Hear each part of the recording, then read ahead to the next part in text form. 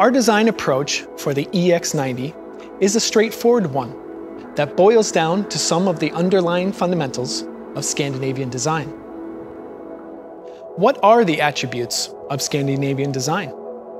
Well, one attribute is form follows function, meaning we design for a purpose. Other attributes are flush and seamless execution and integration of technology. Together, they enable significant aerodynamic and efficiency gains, both critical in the overall sustainability performance of the car. So what does form follows function concretely mean? Well, as we go fully electric, we are progressing vehicle proportions. In the EX90, we've taken inspiration from yacht design to beautifully outline the sleek proportions. The front end is proud, confident, yet more round in overall execution. This enables the air to flow around the car more efficiently from the start. Combined with flush execution elements, such as side glazing, this ensures the air flow remains attached to the car and uninterrupted towards the rear.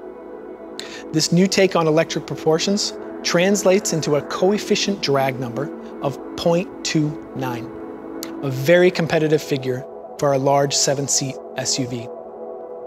The coefficient drag is used to quantify the resistance of an object in a fluid environment, a key factor for range performance.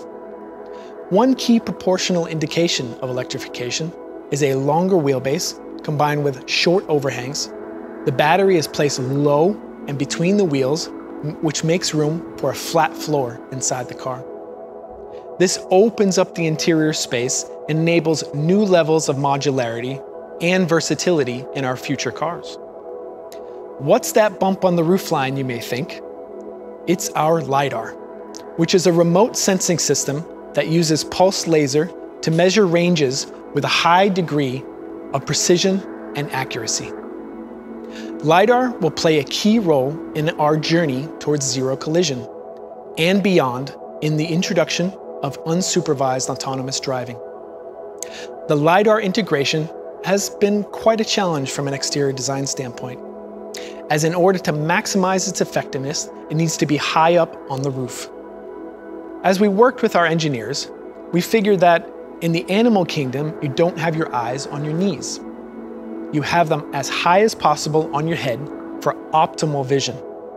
Hence our very deliberate stance to beautifully integrate the LiDAR into the center of the roofline to ensure superior vision and detection up to 250 meters, even during nighttime.